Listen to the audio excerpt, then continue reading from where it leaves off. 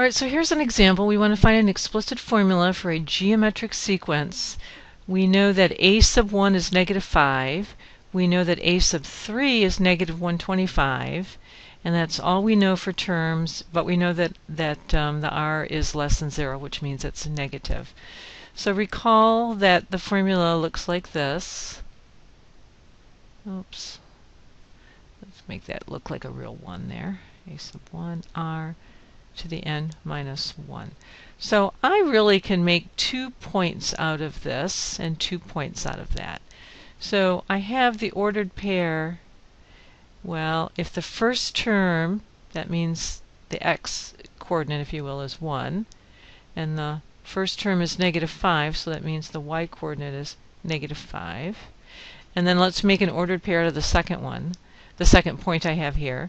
So it's the third term, so that means the x coordinate, if you will, is 3, and the y coordinate, or the a sub 3 value, is negative 125. So this is going to look just like the 2-point method that we did back when we solved exponentials. So we're going to make 2 equations that use these 2 points. A sub 1 r to the 1 minus 1 and negative 125 equals a sub 1 to the r to the 3 minus 1.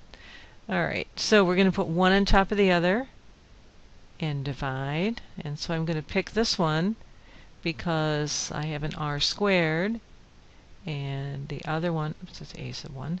The other one, that's going to be r to the 0. Okay, now I'm going to stop a minute before I go any further, because some of you out there are saying, wait a minute, I already know what a sub 1 is. Yeah, we know what a sub 1 is, but let's kind of pretend for a minute we don't know what it is, because then this method will work for all the other problems where you really don't know what a sub 1 is. So you don't really need to know that it's a sub 1 to make this work. Alright, so let's go ahead and do the division here. I'm running out of room, so let's move over. I can move down one more. Negative 125 divided by 5 is 25. And of course the a sub 1's cancel.